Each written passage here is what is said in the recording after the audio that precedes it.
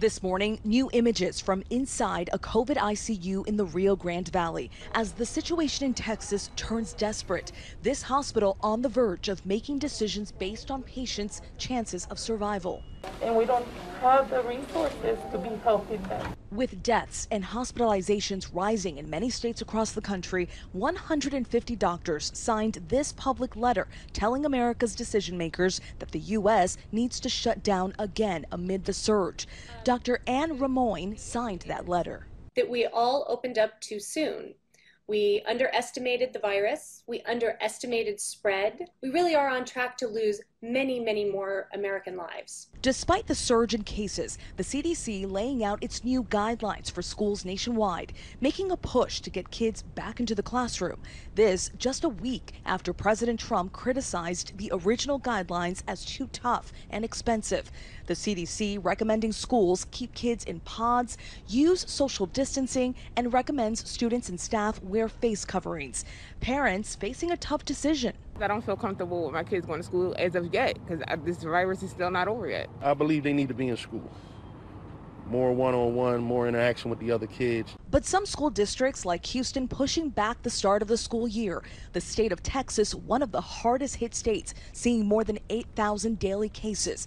The Austin Convention Center turned into a field hospital. For Alfonso Rodriguez, COVID has cost him his parents and brother, losing them within days. And we were sitting there and they told me that our mom had passed away while we were doing arrangements for my brother. Cases also soaring in Florida, a record number of hospitalizations with cases of the virus over 400,000. In Lake Worth, Anadelia Diaz lost her 29-year-old daughter, a healthcare worker, to COVID.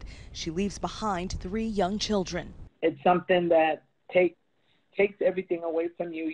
But the kids keep me motivated, because they remind me a lot about her, and I see a lot of her in them. The state of California also setting records, a record number of deaths in a single day for the second day in a row.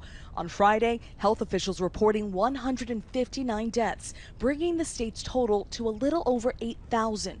Overnight, New Orleans cracking down as cases soar, closing bars, while the state of Mississippi taking action too, restricting social gatherings. The nation's top infectious disease specialist, Dr. Anthony Fauci, says the U.S. is not near the end of this pandemic. Particularly the southern states which have gotten into trouble. But you certainly have to call a pause and maybe even a backing up a bit. But there are signs of recovery. In a grueling battle against the coronavirus, ER Dr. Grant Lashley fought for his life on a ventilator for 39 days, getting out of the ICU. You got this. You can do it. Breathe. And spending the past 6 weeks at this Houston rehab facility. Hey, kids.